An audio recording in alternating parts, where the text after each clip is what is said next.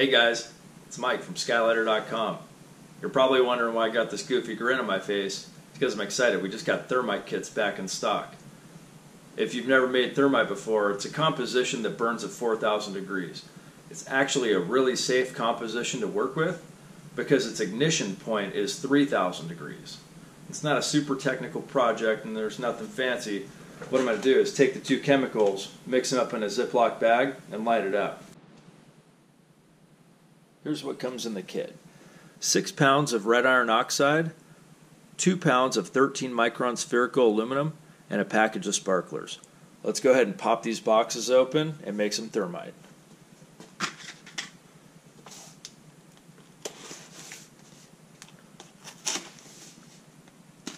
So all we're going to do is dump this stuff to a large Ziploc bag and mix it up. I'm going to just knead this stuff for about 5-10 minutes until we get a nice thorough mix. So here's the red iron oxide and 2 pounds of 13 micron spherical aluminum. You're probably wondering what the sparklers are for. We're going to use these as an ignition source. So we're just going to pull one out and stick it in our composition, and we're going to light that on fire, and that'll get our thermite going. All right.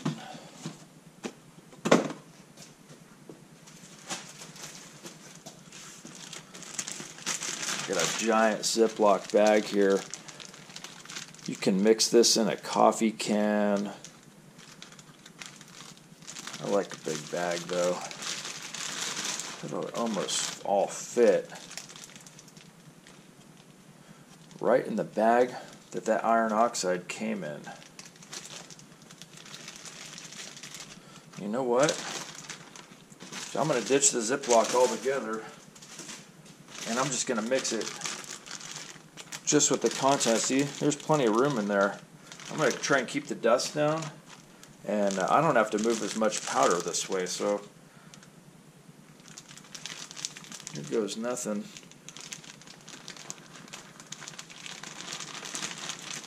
Nice and easy. This is going to be a lot of thermite. This is going to be fun.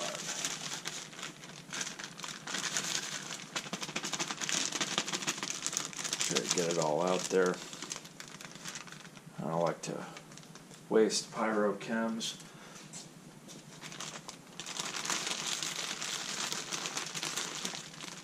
And we'll just twist that up and put the twist tie right back on it.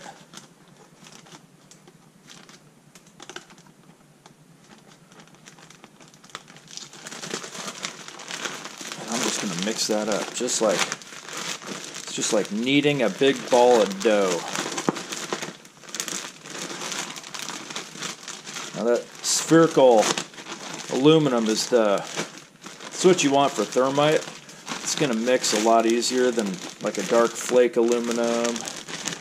So you can use that, but spherical aluminum is going to give you a lot more thorough mixture. Keeping my hand on the end of this bag just in case it tries to pop open, since it's not a actual Ziploc. But I'm going to go sit down and kick back in my chair and mix this up, and I'll be back in a few minutes. Okay guys, I've been mixing this stuff up for about 10 minutes now, getting the clumps out, and it's ready to go. So let's go burn a hole in something.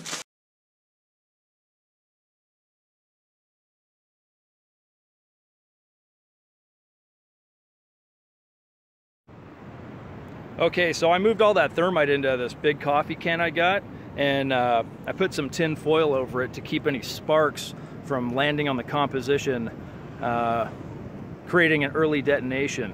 All right, and what we're going to do is take this sparkler here and bend it. Whoop, where'd it go? I'm gonna bend it in half, just like that, and it's gonna go right through the top. And you see this, we got it all set up on our TV here, and we got a nice Christmas tree in the background, and This is what it would be like if you lit one of our Thermite kits off in your living room during the holidays. All right, so let's do it.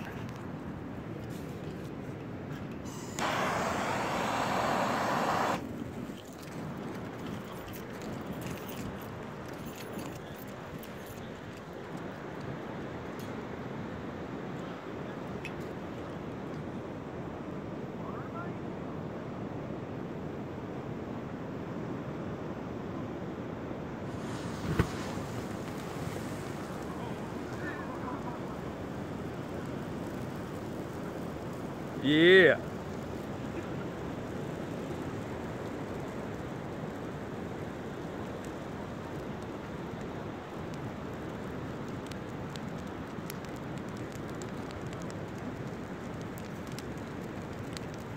That was a huge fireball.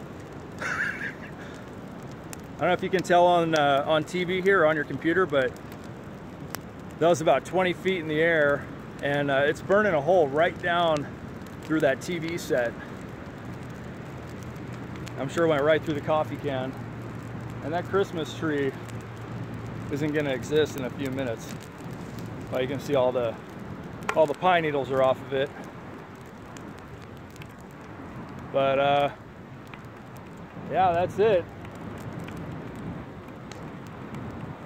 Thanks for watching. If you like this video, click the thumbs up. If you want to see more videos like this, subscribe to my channel. And if you want to be notified when we're posting videos, hit that notification bell. All right, and if you want to buy one of our kits, there will be a link in the description. Okay, all right, thanks guys.